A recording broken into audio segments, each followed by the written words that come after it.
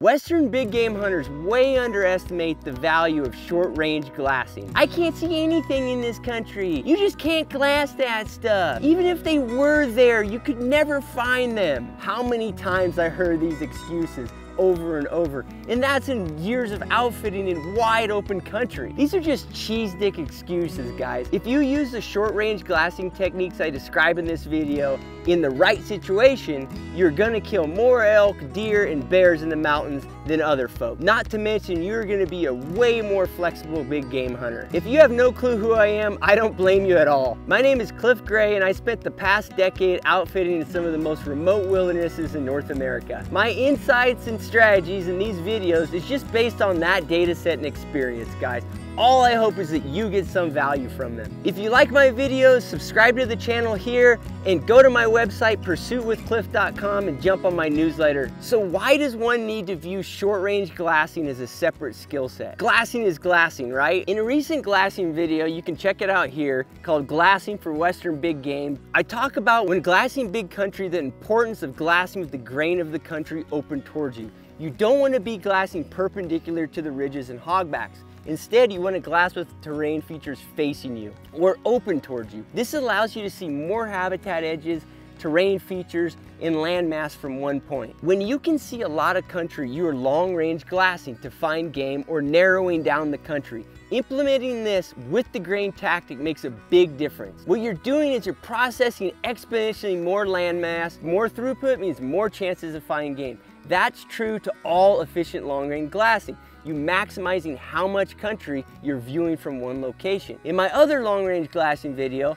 I'll stick a link here also, Glassing Tactics for Mountain Hunts, I really pound on the tactics that give you the ways to increase the amount of country you can cover effectively from a glassing spot. You know, things like choosing the ideal spots to glass from, changing angles in that location so you can see more, using the sunlight to open up the topography, all of that stuff. And that's about increasing throughput while you're glassing when you can see a lot of country. Those videos will be helpful to explain this point further for you. However, realize that when you do this type of glassing, high throughput style, within short moments, you are glassing to different distances, right? You're glassing to the back of the canyon, to the front of the canyon, and then you're glassing at different angles. You're glassing straight across the drainage, you're glassing below you, you're glassing above you, and you're also glassing across habitat edges and varying vegetation. Sagebrush to aspen, meadow to timber, river bottom to rimrock. When you think about how many different variables are blasting through your brain with this type of glassing, it's pretty stunning. Now, this dynamic does reduce your ability to use certain tactics that would otherwise increase your chance of finding animals. You know, the meticulous, detailed aspects of looking for game. That's a bit watered down when you're covering a ton of varying country and dealing with all those variables. The meticulous approach is best used when short-range glassing. So those differentiated things are what I'm going to focus on this video. I'll go into all the scenarios next, but everyone gets caught in these short-range glassing situations as a function of hunting. The one advantage you have over long-range glassing here is you are almost always dealing with one aspect of terrain features and one type of vegetation. When dealing with one terrain aspect, you deal with minimal range differential. You're going to be looking at a specific face, right, at a specific distance. You're going to be looking at a rim at a specific distance, or you're going to be looking at a thick bedding area at a specific difference. You know, that bedding area may start at 500 yards and end at 620 yards, or it might even be a tighter chunk of rim rock, right, or chunk of timber, or, you know, timber finger, and that could just be a bound of 50 yards. Then you have one type of vegetation, right? It's live timber, or it's timber with beetle kill, it's live aspen, it's thick deadfall aspen, you know, it's thick choke cherry or oak brush if you're going after bears. You get the point, right? You're limiting those variables. Obviously, the amount of throughput, the amount of country you can see is limited by the circumstance, right? So you have to take advantage of the fact that your brain is dealing with less visual variables. I'll show you how to leverage that into success. But first, why and when does this situation arise?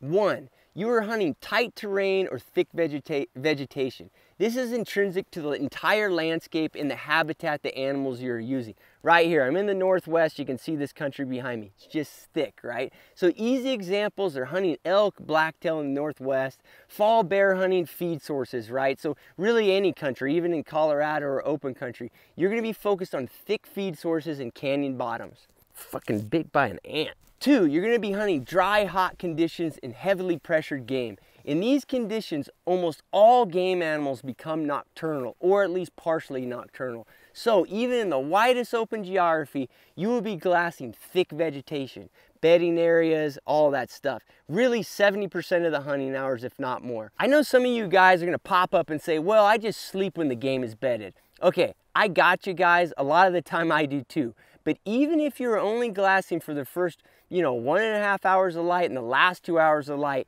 in over-the-counter elk units that get the crap hunted out of them, bulls are going to be full-on already bedded for 50 to 60% of that time. Number 3, while long-range glassing, you have seen animals move into a piece of country that you can't see into, even if you change your angle.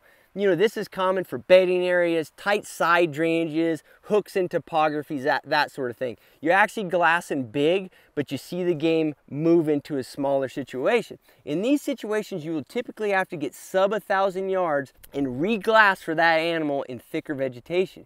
This could be part of a stock, or it just could be to get a better look. Number 4, you know the country well enough that you know all the hellholes that are high percentage locations for game, right? These are spots worth short range glassing because they've been so consistent over the years, and they could just be a spot that you can't glass from another area, right? You can't glass it from those big long range glassing points.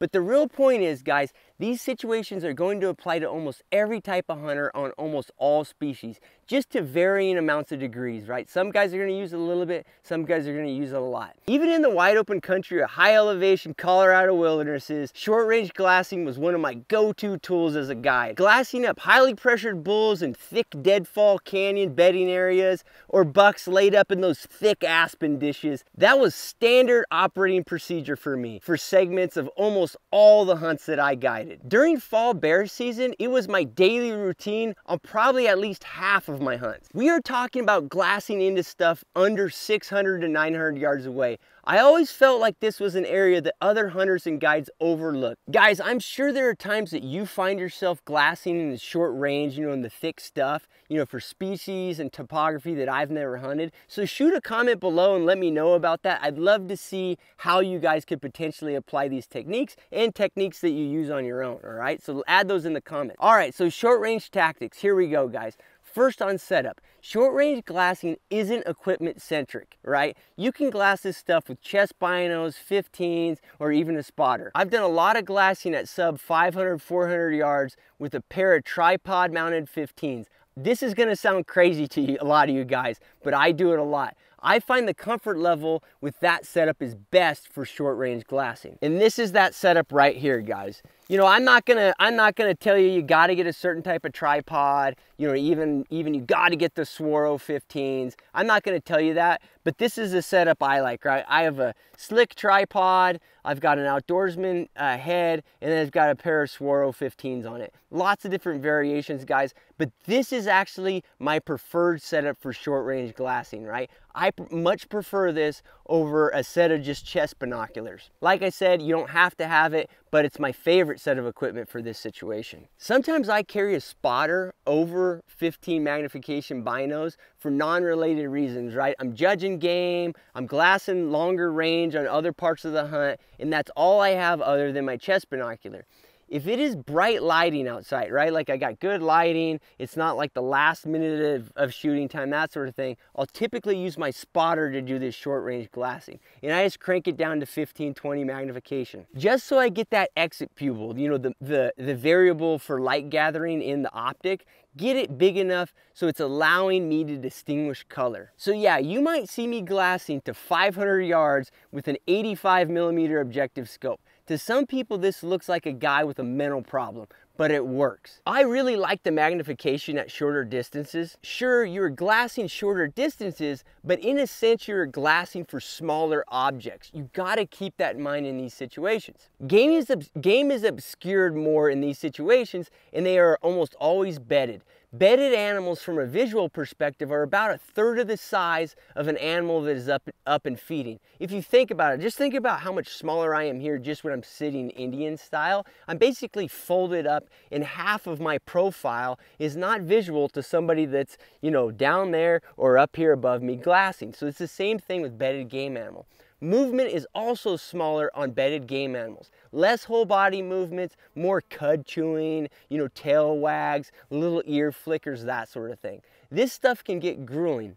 If you don't have a tripod setup and you are using your chest binoculars, I highly suggest in these short range situations where you're really trying to limit movement of your optics so you can catch those small movements of bedded animals, try to get something, even if it's your trekking poles, right? Here I've got my trekking poles. I can just sit them down. You can imagine me standing, sitting, however, and use them for support with your chest binocular, okay? That's one good way to use a piece of equipment to help you out. If your shooting sticks or whatever leave you at the wrong height with your chest binocular, learn to frame with your body. I talk about this a lot in other videos, but here's a quick review of it. Guys, so the ideal setup for framing in with the chest binocular is something against your back, a pack, a rock, a tree, all of that would be great to keep your back, you know, limit your fatigue there where you're rocking back and forth. And then elbows inside, framed inside your knees here, and then your binos here. This is going to be the best way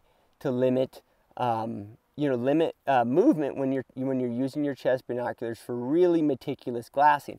I actually had a guy leave a comment, and it made a lot of sense. What he does is he actually, with his fingers, while he's glassing, he grabs the brim of his hat, right? And that actually helps him limit more movement of the optic when he's short range glassing. I think that's a great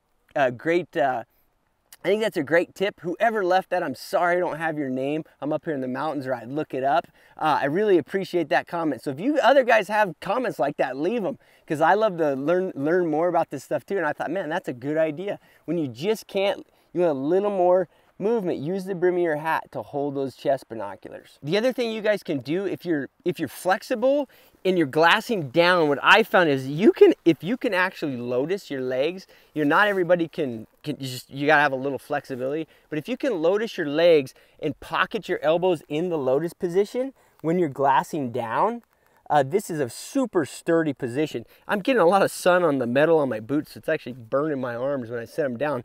But the idea is that if you can set your elbows into your feet in the lotus position and you're glassing downward, this is one of the most sturdy positions. I would say this is more sturdy than glassing with your chest binoculars in the upward Indian style position, but you have to have a downward angle. You're not gonna be able to glass up because you gotta pick your legs up, and then you're gonna be straining. Perhaps if you're against something, like a tree, you could do that. But glassing down, you're glassing down into a basin. If you can do the lotus position and pocket your elbows, this is an incredibly sturdy position to glass from. So if you got a little flexibility, try that one, guys. Okay, another tip I'll show you guys on the tripod. One of the ways you can keep this tripod even sturdier is when you extend the legs. So a tripod's gonna start like this. They're gonna either have these kind of rolling locks or they're gonna have clips. The first thing you wanna do when you extend the tripod out is extend the thickest piece first, right? If you're able to use the tripod at the height that you need with the thicker tubing, it's gonna be slightly sturdier versus if you pull the bottom one out first, right? This tube here against the ground is going to give you a little less sturdiness and movement limitation versus this one. Constraining movement is important in all glassing because it allows you to see more movement from the game. So let's hit that in the context of short range glassing. I'm looking for tiny movements. Think about small bird flickers. We all see those constantly, a tweety taking flight. That's about the same movement you are going to see from game in close quarters. Tail wags, cud chewing, ear wiggles, head turns. Because bedded animals move less, I stop for longer periods of time with my optic, right? you generally see movement when the optic is still, not panning, right? So if you grid pan or whatever, when you're glassing typically, you're gonna need to stop for longer periods of time. I also stop when glassing big country, but generally only for 10 to 15 seconds. If I'm glassing a thick bedding area, I might have the optic stationary for 45 seconds to a minute before I continue to pan. And guys, when you're short range glassing, always double check movement. Don't write it off. It's gonna be smaller and more meticulous. All right, guys, so another thing to look for is look at the vegetation. There's some animal behavior that creates movement in the plants that you see, not the actual animal. Fall bears are the obvious example because in short range glassing scenarios, they can be 100% obscured by a canopy, right?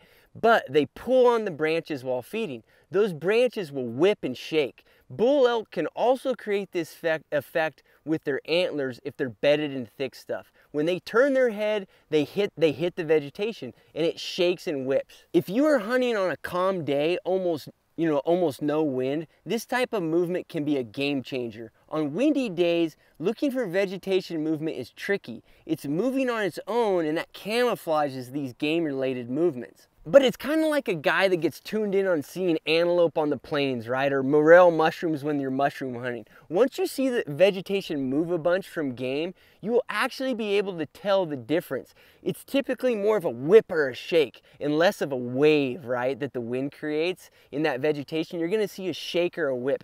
And honestly, it's just like I said, like, you're out there with a guy who's been, hunting antelope for 2 weeks straight and you just show up, you can't see any of them, but he's picking them out like crazy. It's just because his brain's tuning in and you'll figure that out. The other movement related strategy I use at short ranges, I'll explain by analogy. You know those games that kids play, what's the difference between this picture and this picture? Find the 5 things that are different or whatever. I'm sure you've seen kids play these, little brain teasers. When you are working one type of vegetation with your glass at essentially one distance, you can play this game. And it turns out our brains and eyes are naturally pretty damn good at it. If you were glassing a 200 yard by 400 yard bench, right, a nice little rectangle, in 30 minutes of glassing, you are going to have visual pictures of things there. This tree lays against this tree. That large diameter tree is surrounded by this smaller diameter tree. Oh, I've already looked at that branch thinking it was a bull antler 4 or 5 times, right? We've all been there. You start to develop these visual pictures. So when that picture changes, a cow gets up to stretch in the timber, all of a sudden you can see her tail dock. A bull turns his head and now there's a new branch you haven't seen before. Just those little things like that. They are super obvious when you're close range glassing and the picture has changed. So try to play that game in your mind. The second big one that I use, and this is leveraging the single vegetation type component of short range glassing, is patterns and lines. I use this a ton. Probably my main go-to when I'm glassing real close. So what I mean is how the lines intersect amongst the vegetation. If you were glassing a healthy aspen grove, all the lines are running up and down, right? Very few lines are sideways. There's not perpendicular trunks to the live trunks. This is the same for healthy timber. So if you catch a horizontal line, look at it harder. A lot of the time, that is how I find game in super thick, jungly aspens or thick timber. What I see is I see the back of the animal, right? I see the back of the animal intersecting all those live up and down, vertical lines. Now in deadfall filled timber or even dying aspen groves, these areas are common bedding areas. Game likes that matchstick formation that, you find in those areas. You can still use this vegetation method. All of the low deadfall, like flat on the ground, will be a certain height against the trees. Also, it'll be straight. A game animal's back is going to be a little higher up and have some roundness to it, right? That roundness is a lot of times what you'll pick up on. It won't be straight like a tree, it'll be a little bit of roundness. In close range glassing, a lot of the time you won't glass up an obvious feature of the animal, not even an ear, right, or a nose or an antler. You are just gonna glass up a line that is odd in relation to the vegetation.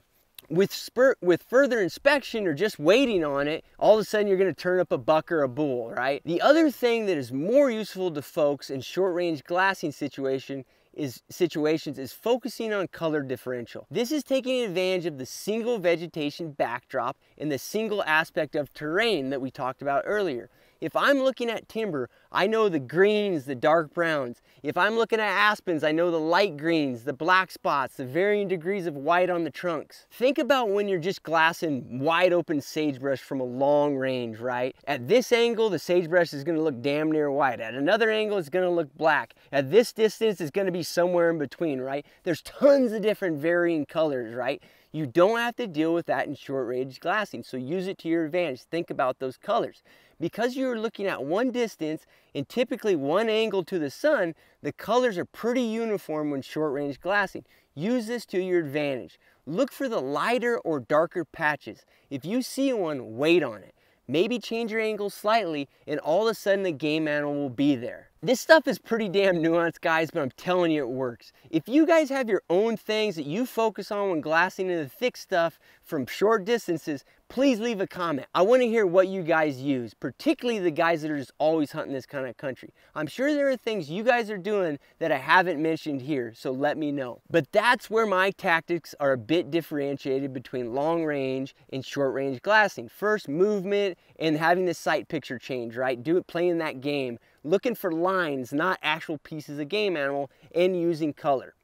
If you overweight those strategies when you are glassing short distances, you are going to find way more game. Now for a big caution for you guys when it comes to short range glassing. If you watch my channel much, you know that I lean into heuristics, right? People try to focus on too many things at once. This goes for hunting, finding happiness in life, just about anything.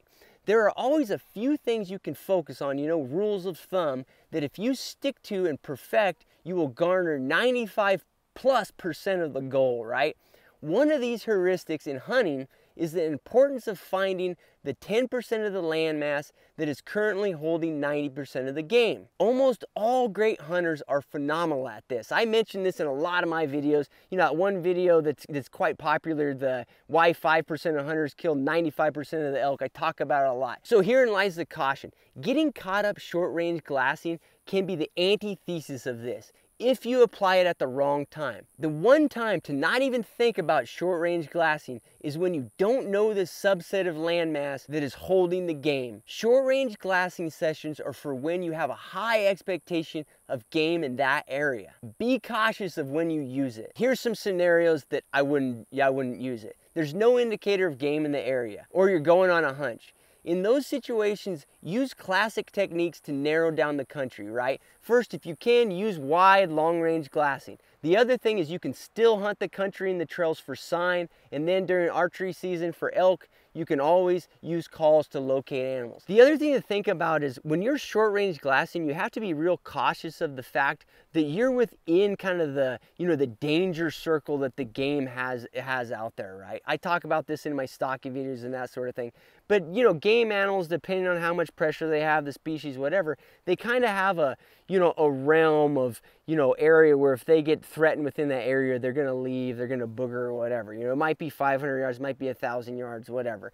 But typically when you're short range glassing, you're within that. So unlike long range glassing where you've kind of put yourself outside of the hunt for a moment and you're glassing, you don't worry about eating snacks and being a little bit loud. You don't worry as much about your wind. When you're short range glassing, you have to think about those things. You're actually in the hunt at that time. You could find an animal at any moment when you're short range glassing and literally have a shot within moments. But you could also have an animal pop up, see you, and depart the area because you're close, right? So when you're setting up to do short range glassing sessions, you need to think about the wind, right? You're not blowing your wind right into that bedding area, that sort of thing. You're not close enough to the bedding area that squirrels are gonna pick up your scent and send it down in there. So you have to be cognizant of that. You have to limit the noise, that sort of things. You're hunting when you're in those short range glassing sessions. So you just gotta keep that in mind when you're doing this stuff. And sometimes you just can't short range glass an area because of those variables, right? The animal's gonna see you, you have no cover to glass from, the wind's bad, those sort of things. So in those scenarios, don't apply it. Move on to another tactic or just be patient until you can glass or the animals move out of that thick habitat or whatever, get out of their beds later in the day, that sort of thing. Just realize there's a time and a place for short range glassing. Don't just push it on everything. All right, guys, I hope you find the video useful to you. Good luck out there, guys. Thanks.